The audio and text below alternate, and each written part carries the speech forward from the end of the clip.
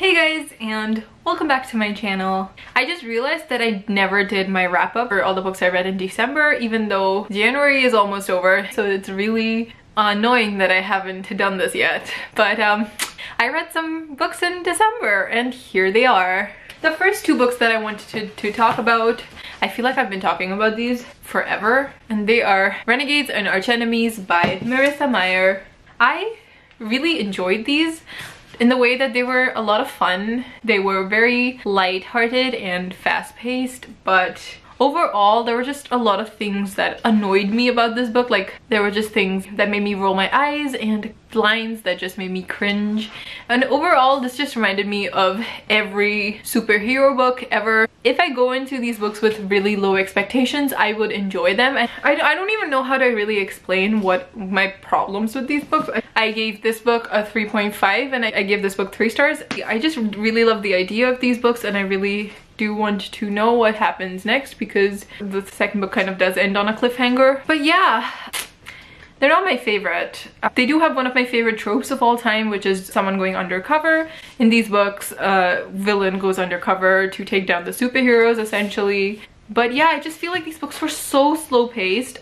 I said this in my worst books of 2018 video, which I will link down below, but I did say that I felt like these books were really dragged because the series was supposed to be a duology, but then it was stretched to a trilogy, which I thought was really unnecessary. I feel like this book could have easily just been a duology. But yeah, I'm still going to read the third book because I want to know how this ends. Because in any going undercover book, the best part is obviously the reveal. So I'm looking forward to the third book. Next, I read 2 novellas from the Ghosts of the Shadow Market bind up, and I listened to The Land I Lost and Through Blood Through Fire, and I gave both of them 5 stars. They're both 2 of my favorites, but I think The Land I Lost is my favorite out of all of them. I can't really explain these novellas too much without spoiling a lot of things that happen in all 3 Shadowhunter series, but obviously we follow events taking place in the shadow markets, and the main character that we follow somewhere or the other in every story is Jem Carstairs. I'm not gonna spoil. I almost spoiled things, but yeah, he's one of my favorite characters, so I was really excited to read from him. While every short story isn't solely about him, he does make a cameo in every single story, so really this bind-up is about him, and I'm really excited for the last 2 stories to come out. Speaking of Cassandra Clare, the next book I read was Queen of Air and Darkness. This book just ruined me. Okay, this series is just amazing. I love how Cassandra Clare has evolved as a writer, and how this world has just gotten so intricate. Like, after, I think, what is this, like the 6, 7, 8, 9, 10, 11, I think this is the 12th book in this world. I thought this was spectacular. I gave this 5 out of 5 stars. I liked this a little less than Lord of Shadows. I think Lord of Shadows is still my favorite, but I think this one was a really good final book.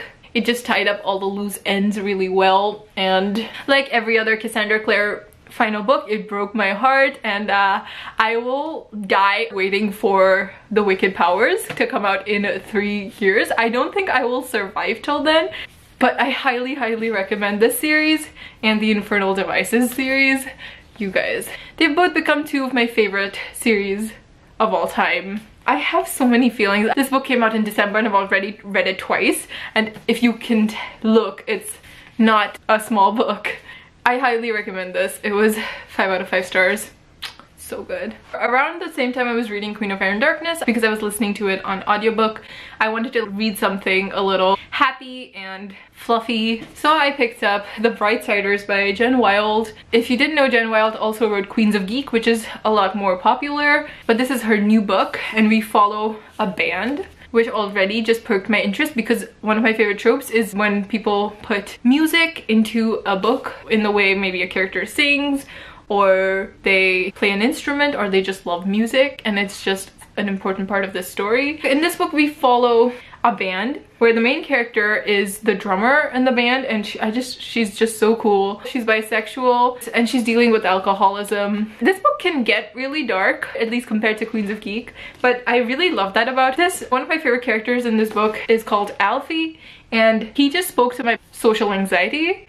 I feel like she captured it so well. Jen Wilde is known for having books that are super inclusive and have a lot of diverse characters, and this one was no exception. The three bandmates were Emmy, the main character, like I said, was bisexual and she was dealing with alcoholism. Alfie is gender fluid and he also has social anxiety. And the last main character, Ryan, is Korean. So I really love this. I think I love this more than Queens of Geek. I gave it 5 out of 5 stars. It didn't have that unbelievable fairy tale quality that I found with Queens of Geek. This was a lot more real and gritty, and I really love that about it. The next book I read was a manga. It was Fairy Tail Volume 1 by Hiro Mishima. I just miss this world. I know there's a new season of Fairy Tail coming out, but I'm patiently waiting for all of the episodes to come out before I watch it.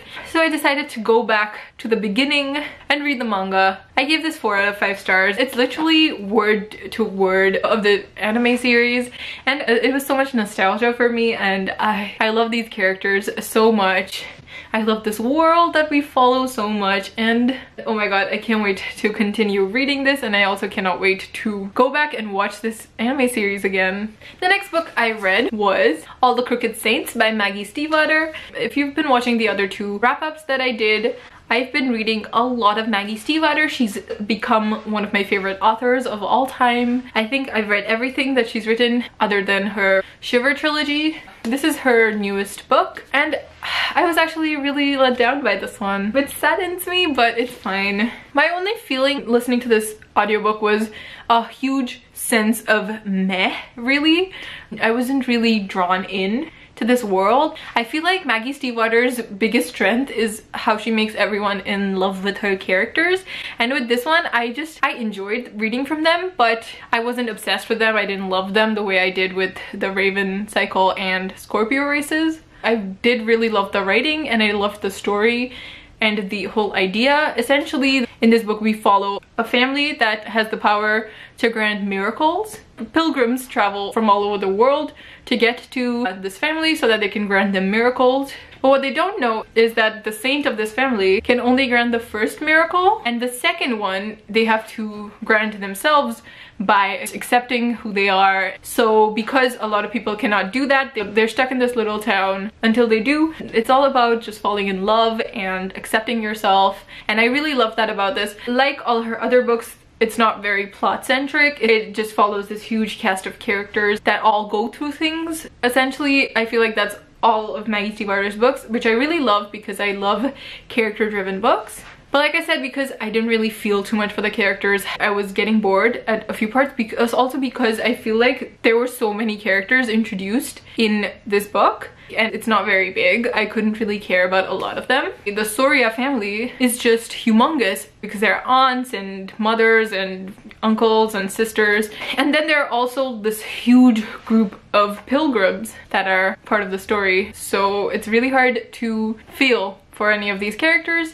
I still give it 4 out of 5 stars because the writing was impeccable and it was very philosophical, and the narrator of this audiobook just reminded me of the narrator in Jane the Virgin. I really enjoyed that. The next book was a reread. After all these books, I just needed something that I already knew and couldn't be surprised by, so I picked up Crooked Kingdom again. If you watched my November wrap-up, you'd know that I read Six of Crows in November, and I essentially just annotated it and tabbed all my favorite bits. Clearly I have a lot of favorite bits. Anyway, it was a devastating time. This is pain that I inflict on myself all the time because I love it. I don't understand how much more I can say about the series. I just highly recommend it to everyone.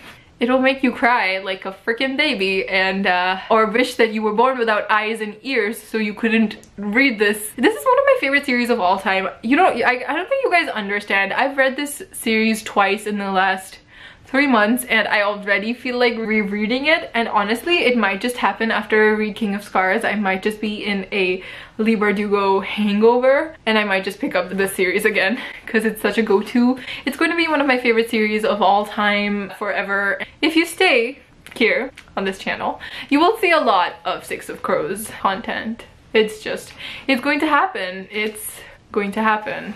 Okay, the next book that I read was the final book in the Infernal Devices trilogy, that is Clockwork Princess. I read the first 2 books, I think, in October, and I finally got to the 3rd one in December. And like I said, because after reading Queen of Air and Darkness, I just wanted familiar things, so I picked up Clockwork Princess.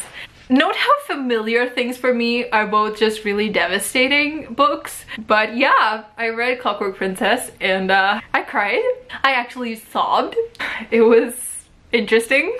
There are just some books that I feel like I'm never gonna grow out of. I hadn't read the Infernal Devices series in maybe 3 years, and I wasn't sure if I would still love it the same way because I was really young when I read it the first time, but I feel like I just loved it even more. I just feel like I got a lot of jokes and I got a lot of lines that I just didn't get in the first few times I read them. These books are just gems to me. I will read them forever and I will die loving them. December was just a really good month for me, I'm just realizing from this video. The next 2 books I read were also 2 of my favorites.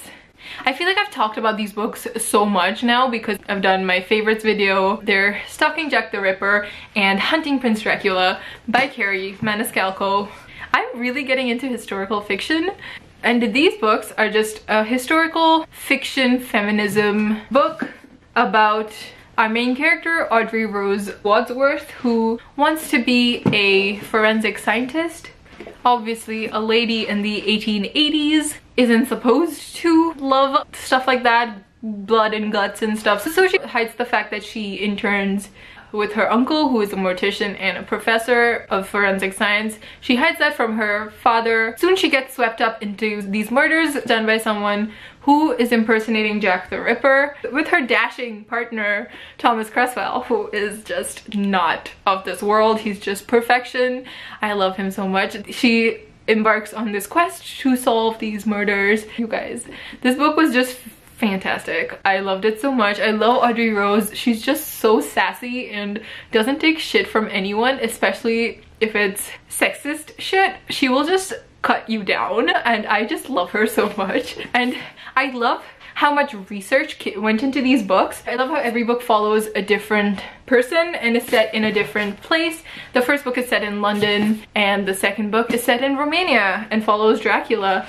I'm currently reading the 3rd book, and that one's based on Houdini and it's set on a cruise ship. I just love these books. I love these characters and I can't wait to read more about Audrey Rose and Thomas. Finally, the last book I read, a little damper on this high I was on reading all my favorite books. I read Kiss of Deception by Mary Pearson.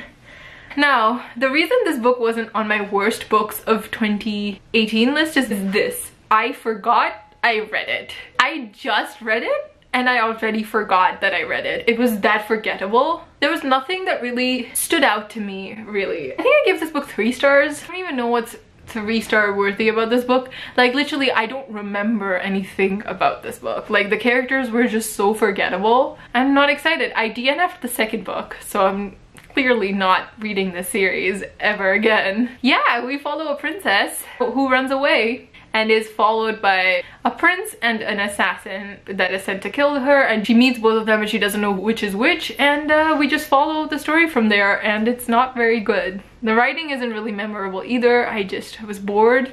I have nothing to say. I literally don't remember this book. It's sad. But you know what? It's fine. You can't love every book that you read. And that was just me with this one. And those are all the books I read. 11 books, 2 novellas. That is all for this video. I hope you enjoyed it. Let me know if you've read any of these books.